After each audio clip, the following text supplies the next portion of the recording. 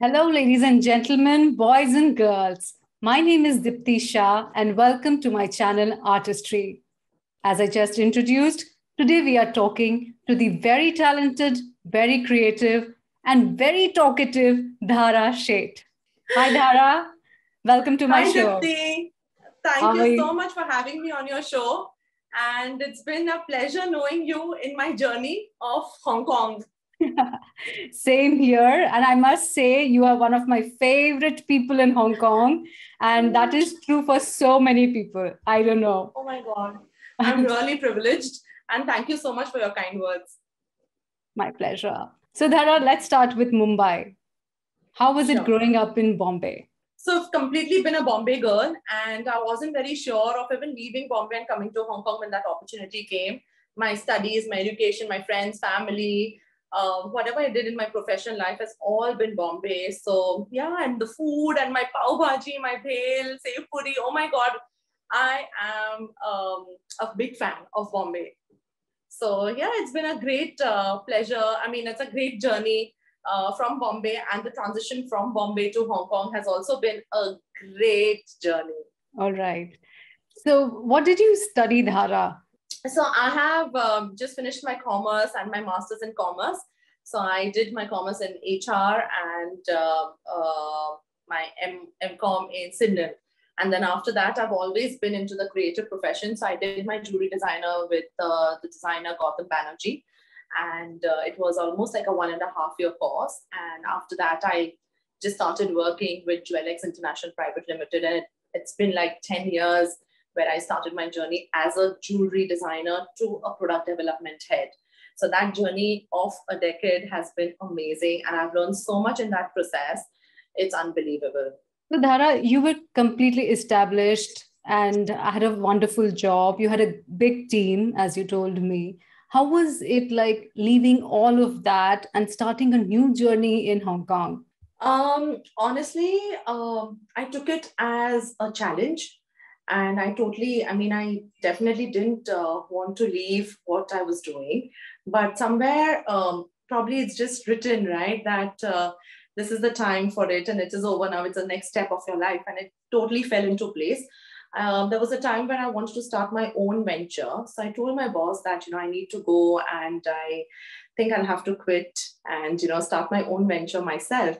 And within 6 months, this entire thing of Hong Kong just came up where he just told me that, I'm going to leave Bombay and then, this is an opportunity. So do we want to really take this? And I was like, okay, fine, let's explore. Though I was hesitant in the start that how it's going to be. It's a new place. It's a new country. I've never been, I've never had my exposure, though I've traveled for work, but I've never lived away from my family and friends. So it just came and I just went along. Came here to Hong Kong 1 month was like, I was like, oh, have I taken the right decision? Leaving my sister, who's my closest and my best friend. And I've never been away from her and my parents, of course. But, at the same time, when you have your friend and your best friend, and we've always done things together, even Kasido started with her, which we will talk about it later. But I was like, okay, fine, this is where it has to go. And, Hong Kong journey just started. Okay. So, coming to Kasido, what is the story behind it and how did it start? Very interesting, actually. And so I was roaming about. So there's a place, Zaveri Bazaar, which is actually a jewelry hub. There are a lot of artisans and craft person. And I was just roaming around there. Just, somebody had spoken to me about some findings. And I was like, okay, let me take a market research. So I went there and I saw these beautiful agates and raw materials. And I was like, I've never imagined jewelry with that because I was a fine jewelry designer. So it's always been diamond and gold for me and gemstones, which were precious. But these agates with raw stones and different colors. And colors is something which kind of inspires me and gets me excited every time I see any form of colors. And I was like, you know what, why can't I start working with these and form a part of jewelry and, make it into a form of jewelry. So maybe necklaces or earrings. And apparently I saw this one jeweler and I asked him that, do you have a craft person? And he said, yes, I can recommend you, which was, I'm still grateful to him that because of him, my journey had actually started. Because if he didn't give me that craft person's name, I probably didn't know how to begin, this entire thing, which I've been doing and creating stuff.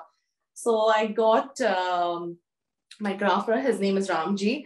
And that's how my journey in Bombay with Kasido had started. My sister had already created this name because she's doing bags and she's a commercial artist.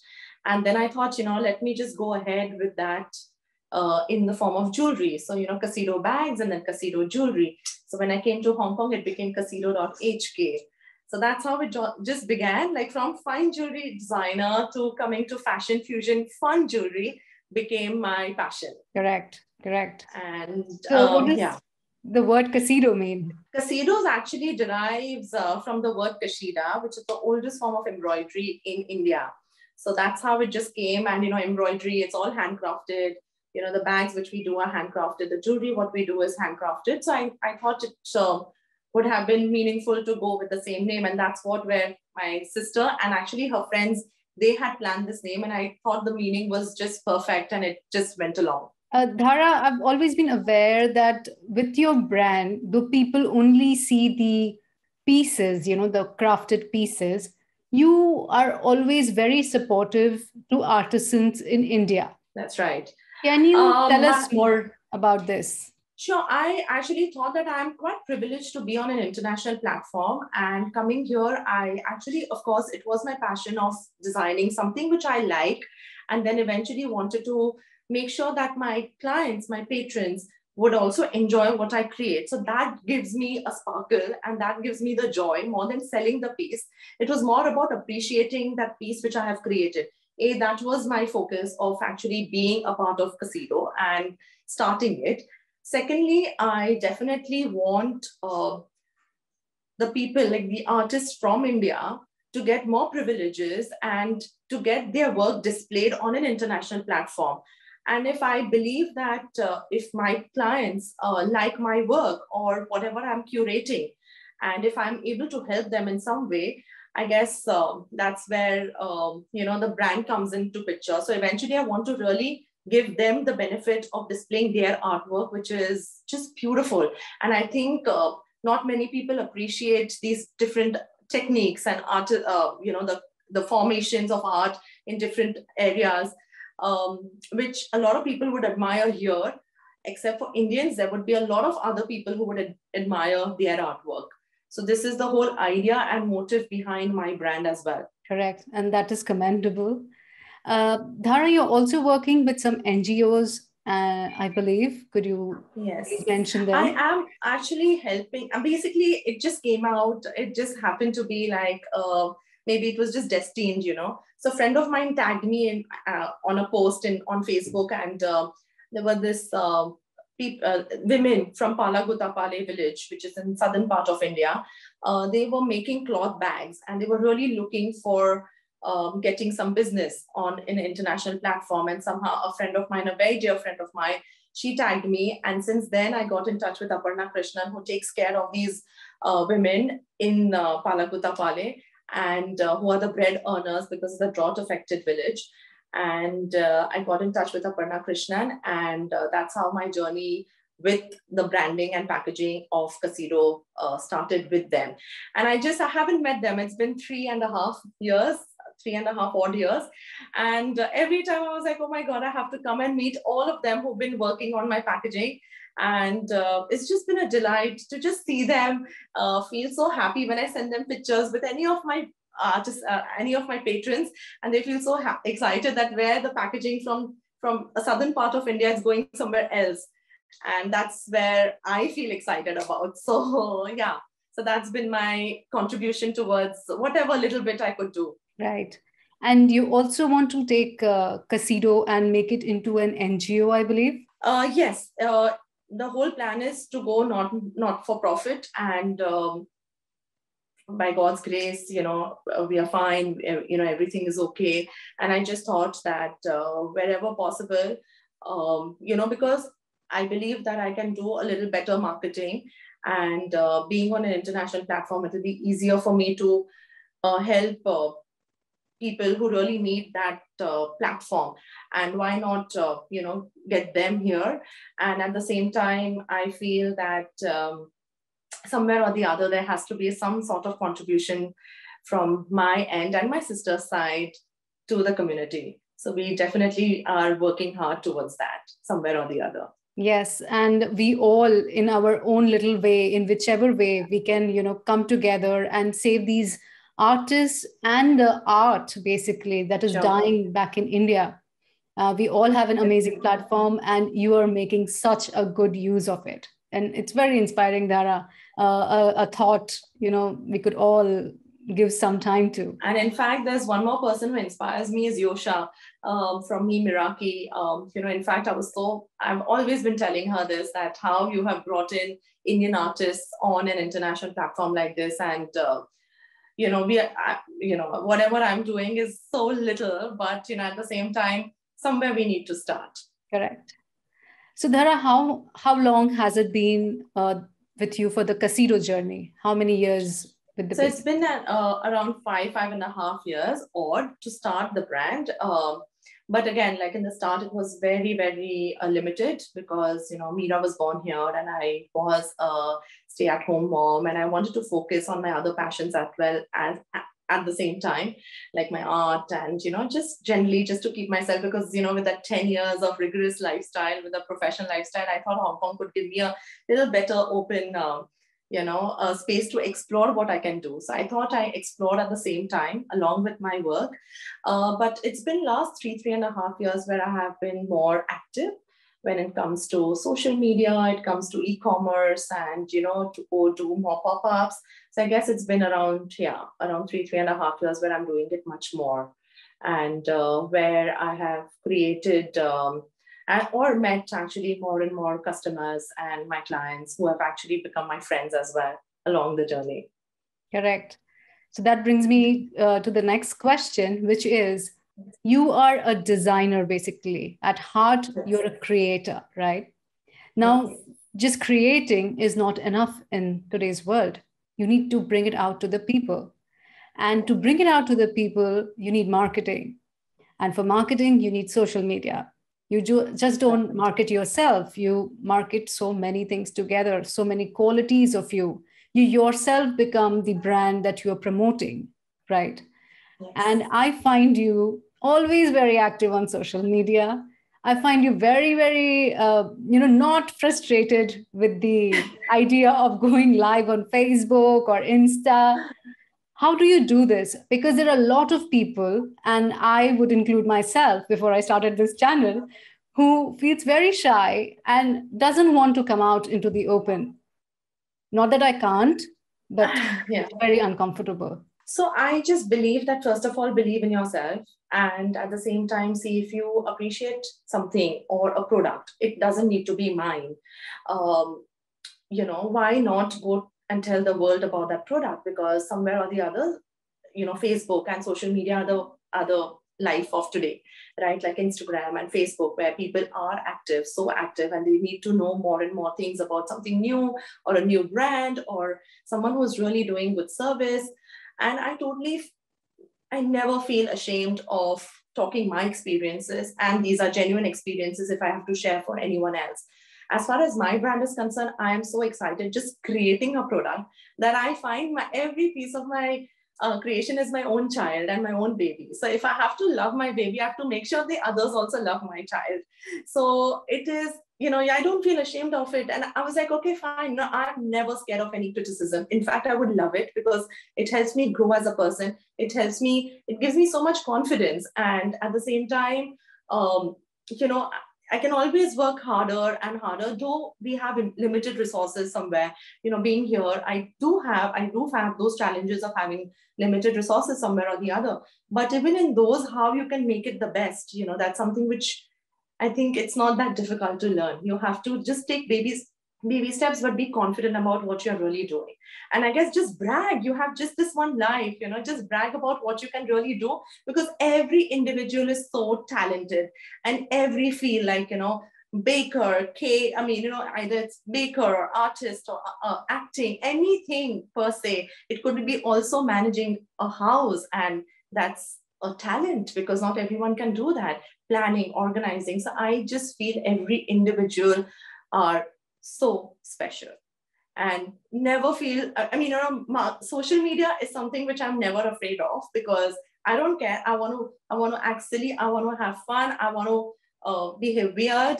It is what you believe in. So just be there and tell people what you actually feel about today. Like today, I'm feeling really happy. Probably I will just do a happy dance and I'll post it, But yes, I'm still not that savvy when it comes to social media, like going immediately live and being face to face. I think this is one of my first interviews like this, Dipti, because I'm quite shy, like facing a camera like this and talking about myself, because I don't like doing that. Correct, correct. It's like, I think the basic thing is, if you made a beautiful thing, if you've created something beautiful, just go out and show your work. That's it. I mean, Yeah, exactly. And I feel that even if you're a dancer, don't restrict yourself. You want people to know that you've done so beautifully, just post it. If you're a singer, just do it. And I guess, and of course, like, it's not necessarily everything you need to talk and it's public, but at the same time, I think it just develops your confidence that no, you can face a crowd. So I guess yes. that's important. So the social media game is probably one post at a time. Yeah, that's true. One post at a time. But that's how I did acting. I never, so again, what I meant to say is that acting was something so different and something so new to me. And had it not been teacup, I wouldn't have been able to explore this side of me, that yes, I can, or probably can get, of course, better, but at least I could face the theater, which is so tough. And it was so tough for the first year when I did it. And I was like, okay, this is not going to happen. I don't know how I'm going to memorize my dialogues. And, if I make one mistake, if I fumble, if I forget, what's going to happen next? But it has definitely taught me that no, if there is a will, you can always do it. Correct. So you are not just a designer, you are an actor, you've been a dancer, you're a painter, if I'm not wrong. Anything else? I do write some funny poems. Oh, you write poems as well. You are always creating. How do you do that? So just, it's just that my mind is actually continuously working. Probably even you may have realized while we are discussing that, there's so much of me to tell you, but, somewhere we need to go slow. And I always believe that, yes, definitely be in the moment, but at the same time, I need to control myself, because I want to do everything. And I know there's not much time left. And I just can't waste time. So I can't sit idle, which is also a problem. But at the same time, I'm always creating something, or I'm always doing something which actually kind of de-stresses me in some way, like dancing, my art. I kind of switch off and I just focus on what I really want to do. Yes, work can get a little bit stressful, because you're following up with the clients, you're making sure your pieces are okay. If there is some breakages, how you have to deal with it. But that is one side of the story. And at the same time, how to be able to solve these issues rather than getting super tensed about it. So I don't know, I just always find time somewhere or the other. But my mind is always active. So that is one probably a big challenge, for me. It might be like that you're full of energy and, this burst that you get of excitement and passion and creativity. But when you sit down and do a painting, you have 100% focus, 100% dedication. Dhara, how do you combine all these qualities of yours? It is so inspiring. So I know that I have that 2 hours if I've removed in that week for my painting. That 2 hours, I make sure that the phone is switched off, as in silent mode. It's just that, I will only take Virginia's call, or Mira's or Mihir's, or some family if it's an urgency. But apart from that, I will switch off from all the WhatsApp messages, which I really need to, because it's become like an addiction, right? Like a message comes and you need to reply back and all of that, which is also not required. But in your head, it's always like, no, I need to get back to this person immediately. But when it comes to dancing, my singing, which I'm actually doing now, I had done it a little bit later, but then it was a big stop, and then I'm doing now. I need to just switch for that 1 hour, 1.5 hours, and just focus on what I'm doing at that moment. And after that, okay, the next thing follows. So, but because painting definitely needs a lot of time and creation and where you want to do what. So I can't be switching off here and there. So yeah, I'm actually learning quite a lot that how you can plan your time well. So yeah, I don't see a lot of shows. I don't read books. I'm not a reader. Yes, I am available for friends, family, whoever wants me at that time. But again, I always kind of find time for my passions. And I just feel this is something which I really want to do and I want to progress further. And every stage is a learning stage for me. So I believe that I'm learning at every stage. So if I don't give that time and dedication to it, then I don't think I'm going to learn better. Fabulous, Dhara. Yeah. Fabulous. One thing that you're aware of your time, and second thing, you know it how to use it wisely. That's So a my whole great thing to quality. tell you is that if I have to commit on something, I'll make sure it is done. So I will not otherwise tell anyone. Otherwise, I say, no, I can't do it. Correct. And sometimes, like, I do say no for a lot of coffees, a lot of lunches, a lot of gatherings, but I know my friends would understand. And I think I know where I really want to prioritize myself in these learnings. So, Dhara, tell me, in this journey of life and starting and running Kasido, what has been your top challenge or challenges? So coming from Bombay to Hong Kong, I had no idea that didn't know many people. I just knew a couple of friends over here, and I was still so passionate to start with my work, and I was like, why not? So I had some few of my creations which I had got to Hong Kong, and it just worked. I was in Belchers, and there was these supportive women, and they gave me that, that they really liked my creations, and that's how I kind of felt confident that yes, there is a market for this, and why not start this? But again, as you speak about challenges, I didn't have resources at that time. My artisan was in India, and I was like, oh, you know what, I'm here. How I'm going to find someone to do my work and all of that. So I did gather that. So definitely minimum resources and again a complete new audience. So I really didn't know whether this would work, how far I can take this. Is it going to be just out of passion and just amongst friends and families? Because a business cannot just be amongst friends and family. It has to be a word of mouth and go further. And yeah, it was a massive challenge that, okay, here, can I do this? This is Hong Kong. And I have no idea. I don't know anyone over here. But somewhere or the other, I was so confident that no, it'll work. And let's go slow, step by step. And let's get that little, people seeing my products. I think more importantly, in the start few years, it was more important for people to see what I do rather than me selling a product. So that was one more challenge. And the third, as you say, that I'm my own challenge because it is so difficult to control me. So I have to control myself, that focus in this thing because I want to do everything. So that was the biggest challenge, that how I have to get my mind stable. So yes, once that happened, then I think things moved on and in track. Because I want to do my painting, I want to do my dancing, I want to do all my passions, which I couldn't do it while I was in a corporate job. So I thought Hong Kong gave me a great opportunity to live my passions. You being so humble and so nice of you to share this on a public platform, because believe it or not, we all face challenges in one way or another, whether it is from the outside or from within us. And when you say this, it validates all of us. So, what's your personal motto in life? It's live, love, and laugh, which I kind of always write with my ads or my flyers or my advertisements for my brand or anything otherwise. It's always that I believe that we have this one life, so live and let everyone live. Just don't get judgmental about every small things. I guess every individual has a right, or we need to know the back end story before making a judgment for someone. So just live your way life, live yourself the way you want to live first.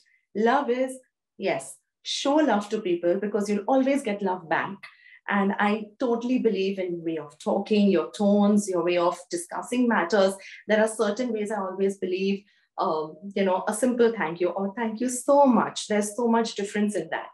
Also a yes and yes, please. There are certain ways I really want everyone to talk like that, where because tonals, like the tones of people actually creates problems. You may not mean it, but others may take it in a very deceptive way. So I totally feel that love people, love the way you would love everyone else in your family, love people like that. And laugh. Yes, laugh is the biggest medicine. And I guess once you have this laughter in your life, I guess all your stresses are completely forgotten. So that is one thing I totally believe in. So that's why live, love, laugh. That give as much love as you can. Live the way you want to live. That's where your confidence comes. Show to the world what you can do and laugh all the time, because that's something which is so beautiful. And looking at someone laugh, you yourself will feel so happy. So I guess that's so important. So this is where it comes from. This is such a beautiful thought and such a beautiful, wise way to live, right? After all, we are all equal. We're the same thing in the universe. Exactly. And I always believe that each and every person is a celebrity. And I've always believed in that. And that's why you can admire everyone's jobs. And you are not going to judge anyone of what they are doing and what they are not. So I just feel that thing that everyone here is a celebrity, because we are all have the same blood. We all breathe the same air. And I don't know why we have these comparisons. And yeah, just give love. That's it. Dhara, you're such a beautiful person and so inspiring. Thank What you. or Thank you so much. who has influenced you in life? Great question.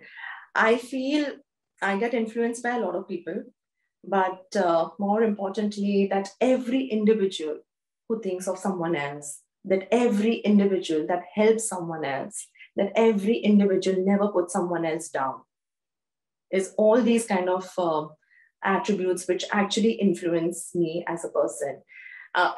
Influence me like every those people whom I meet, and that are my inspirations. Because I so believe in that. I always believe that everyone in life should appreciate each other.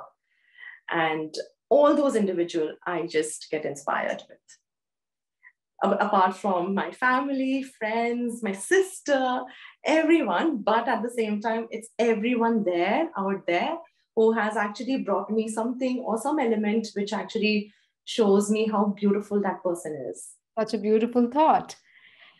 So, ladies and gentlemen, this is Dhara Sheth for you. Not just in Kasido, but in life, Dhara has a lot of colors to share. Make sure you visit her website, which I would be linking down below. And if you're in Hong Kong or abroad, I think she ships abroad as well. Yes, please do check out her materials, her products. They are not just her products, but they're supporting a lot of people behind working for her. So please have a look. Thank you so much for watching this episode. Thank you, Dhara. Thank you so much for being on my show. Thank you so much, Diptii. It's been a privilege to be here and such a pleasure to talk to you. I just love your questions because it so connects to me and my soul. Thank you. Thank you. It's been a pleasure here as well.